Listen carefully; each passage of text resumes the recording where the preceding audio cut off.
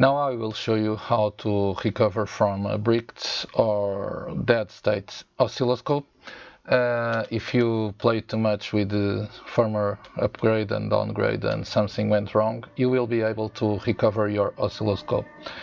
It's never too much to warn you that before doing anything that uses the fail mode, you should go here to Utility, System Info, and take a picture of this data in the screen, or just write it down, because you probably will lose this information and will have to recover it later. Okay, without further ado, let's start. To be able to recover from a bricked or dead state oscilloscope, you're gonna need the platform tools that, again, you can find in David Alpha posts on EVV blog. Just drill down to where it says recovering, and you'll have there, at the moment of the recording of this video, 4 different points of recovery, being the last one, the firmware version FW3202, released on July 26th of 2021. Just click the link of that version to download the file from David Alpha Google Drive, and as usual, unzip it to a folder on your system, and we are ready to go.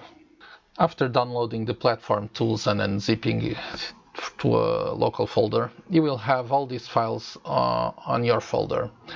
Before proceeding and showing how to use these platform tools to recover your oscilloscope, we have to install several programs.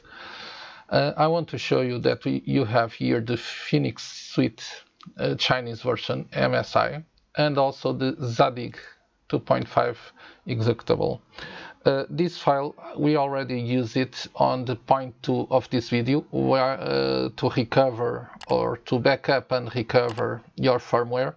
So if you didn't saw it, maybe you should go back and saw how you can configure and install the drivers using this application. And we have also here a README English file. Let's open this file and see what we have to do. The README file is a Word file that has several instructions for you to follow. The first one is to install the Phoenix Suite application, and after they show you where to press the file button, install the driver with the Zabig application to check it, and also you have to run a small command on the DOS command line. But don't worry, I will guide you through this process, and you will also have here a screenshot of the process. After this recovery is done by the fail mode, the oscilloscope will automatically reboot, and after half an hour you should do a calibration offset. Okay, so let's do this. As mentioned on the README file, let's start by installing the Phoenix Suite. In terms of the Phoenix Suite install, it's pretty straightforward. Just press on the right button. It will take a few moments to install, not much. It will stay here for a moment. It asks you administration permissions, and then it will continue the install. When asked to install a second driver, just follow the normal procedures to conclude the installation. And that's it. We have the Phoenix Suite installed. Next part is to install the Windows driver using the Zabig application. I already showed you how to do it on the backup and recover part of this video, but anyway, in a quick reminder, just connect the USB cable to the oscilloscope, turn it around, and using the paper clip, press the fail button and turn the oscilloscope on. Okay, I think it is. That's it. Now just run the Zabig application. In the instructions it says that you have to copy this command to the DOS command line. But in reality this might be outdated, because if you notice the contents of the CMDS bat that you will run next, it already have that command here in the first line. So what we need to do next is just run the CMDS bat with the oscilloscope in fail mode. So let's do this. As you can see, after double-clicking the batch file, a DOS console appears and the oscilloscope starts with 1/3 of the screen in a white list. It takes only a few minutes. I speed up this to make it faster. And after it finishes, the oscilloscope automatically will reboot and start over again. Okay, it booted up, so it seems to be working.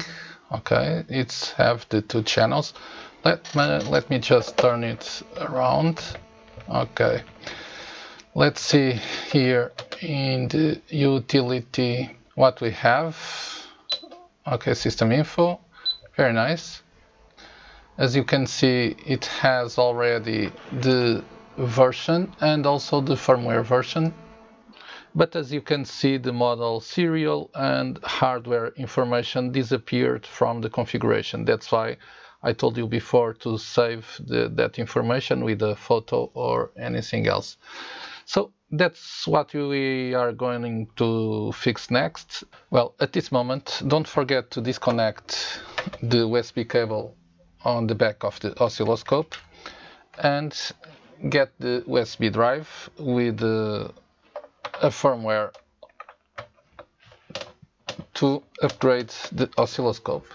Just insert the USB drive, go to utility, use the update. He didn't recognize the USB drive yet. Just a moment. Okay, we have. Now we can press update firmware, and I already have in here, let me see, yeah, let's go to the last one, the 3204 firmware. Press start and it will take a few moments to update. I think it will not take much time. Let's see, it's almost 100. Okay, very nice.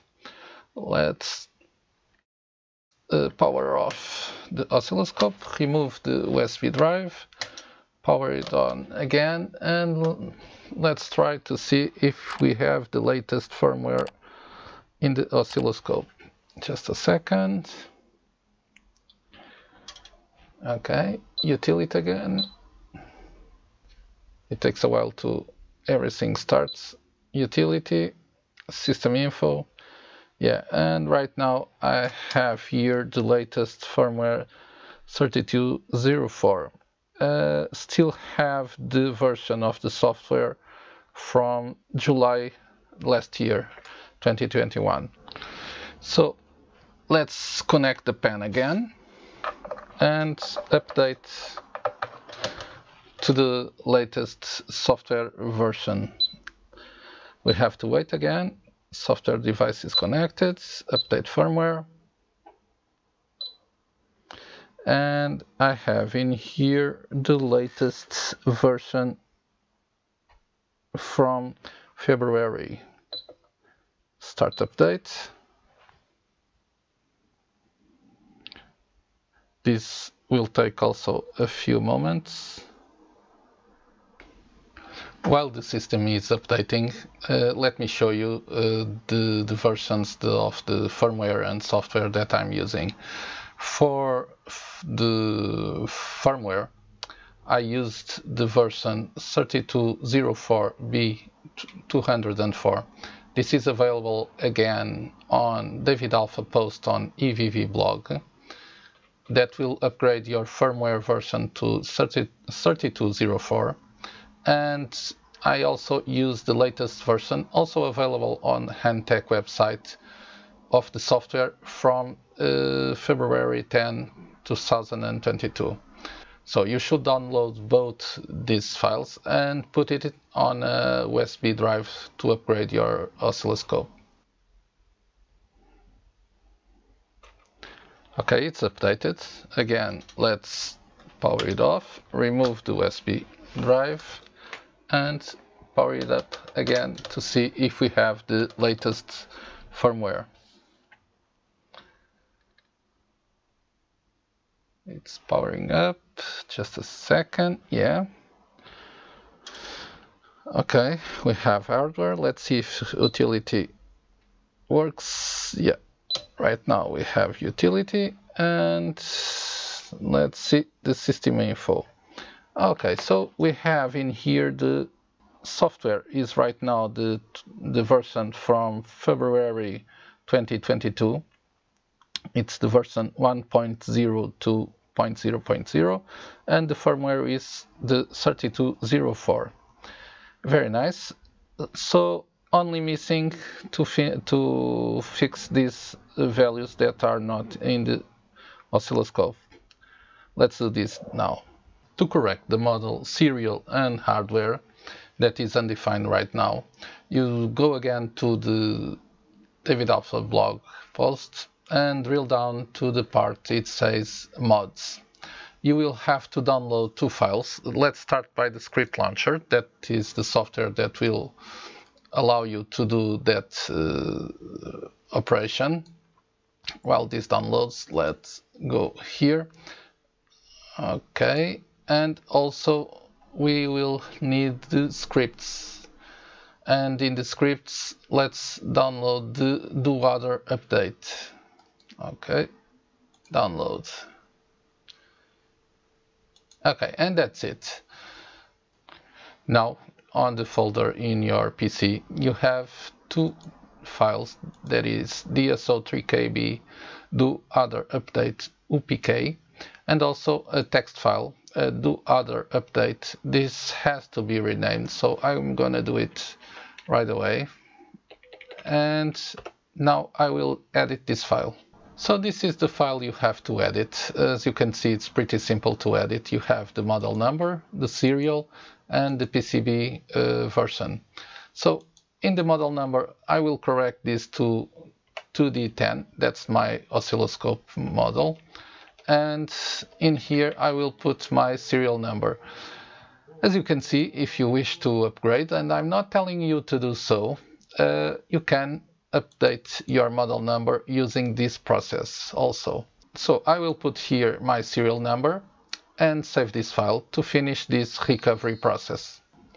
To finish, just select these two files and send them to your USB drive. Okay, that's copied. Let's move on. Okay, to finish this, let's connect here the USB drive. Wait a moment so it will recognize. I think I have an issue with USB right now that previously I didn't have. I have to fix this. Let's come to utility, update firmware, and right now we should have here the other update. Okay, just press start update. It shouldn't take long. Yep. Restart. So let's power it off. Take the USB drive off and power it on again. It may take a little. Okay, it's initializing. Let's see. Utility. Take the sound off and system info. And right now I have all the information updated, and I'm also using the version 3204 of the firmware. I still have this issue here with the USB. It's saying that is connected in the back when it isn't. I have here the plug. So I think there is a fix on the David Alpha blog also to fix this USB problem. Let's do it. Let's look here in the post. I think there is here, yeah, a USB fix. I'm gonna do the downloads of this file also to check if it solves my problem with the USB. So again, I have here the software. Let's see if, as you can see, it has this annoying plug icon there. I'm waiting only to see if the drive is detected. Let's see. It takes a while sometimes, I don't know why. Okay, here it is. So update firmware, and let me check, yeah, USB fix. Let's install this. Start update. I think this should be also be quick. Okay, here it is. Again, let's power it off, take this out, power it on, and we should be okay for now. Everything is updated and only missing a quick test. So right now I don't have anymore the icon.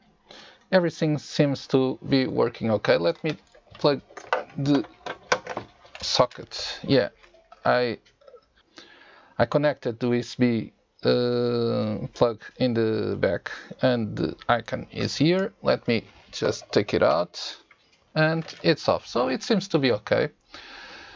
We just need now to do a calibration.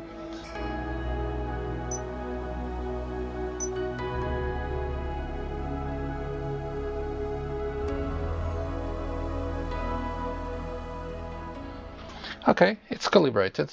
So to end this, let's just see if everything is okay. I have already here a 100 megahertz signal.